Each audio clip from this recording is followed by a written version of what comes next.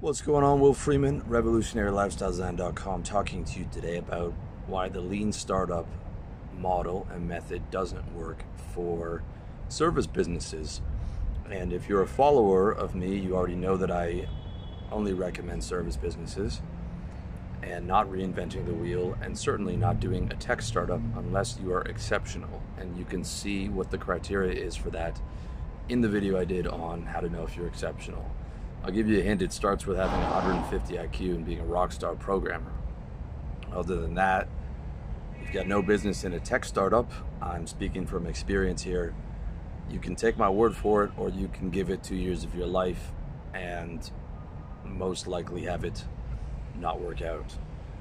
So recognize that Eric Ries and the lean startup method and model revolutionized the startup community, but also recognize the vast majority of startups don't make money.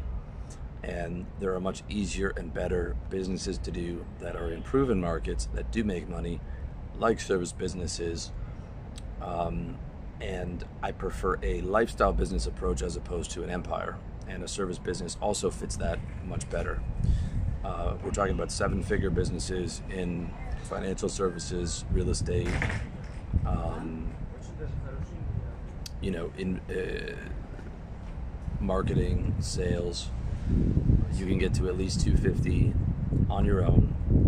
In some of those businesses, you can get to 7 figures with half an employee, or one part-time person, because you're doing high-ticket service. But the entire lean startup model and method does not work for that. Okay, so you shouldn't be in a tech startup, and you shouldn't be trying to apply lean startup to service businesses. Okay, so I'll give you some of the tenets of lean startup. It's learning is not the true measure of progress for a startup. The aim of business is not to use scientific experimentation to discover how to build a sustainable business, with everything else being a bonus. Failure is not feedback, it's fucking failure. And you don't want to fail in business. You don't want to spend 2 years failing in a fucking business, believe me.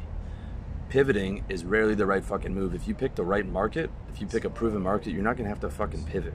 Okay, if you go out selling real estate, you're not gonna have to pivot. You might just narrow your niche to, like, I'm only gonna sell condos downtown, or whatever it may be.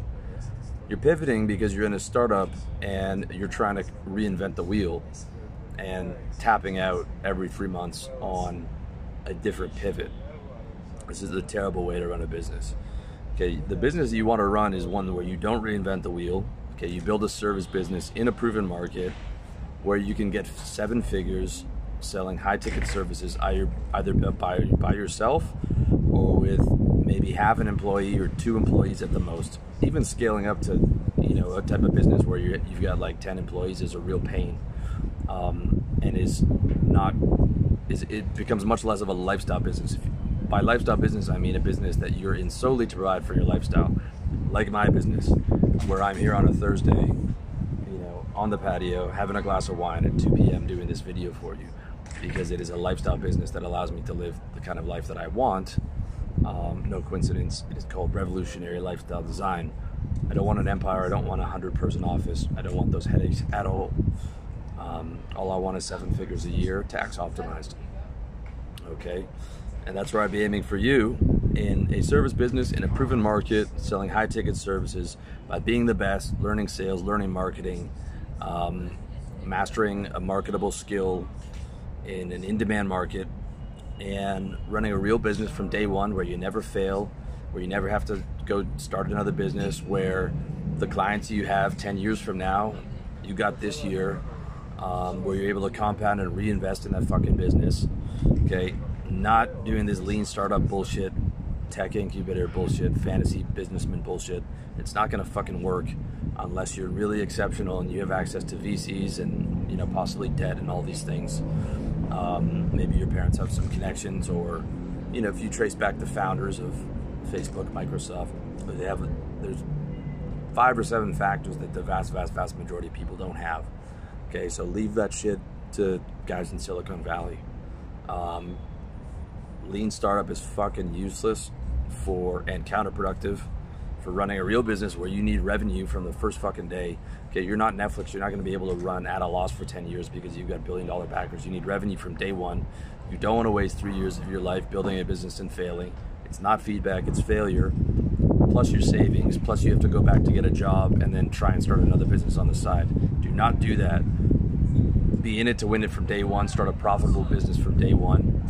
Start a business in a service business from day one. And if you're already in a service business, keep building that up to 7 figures, and keep, you know, raising the prices and making sure that you're selling high ticket services and mastering sales and marketing. And that's it.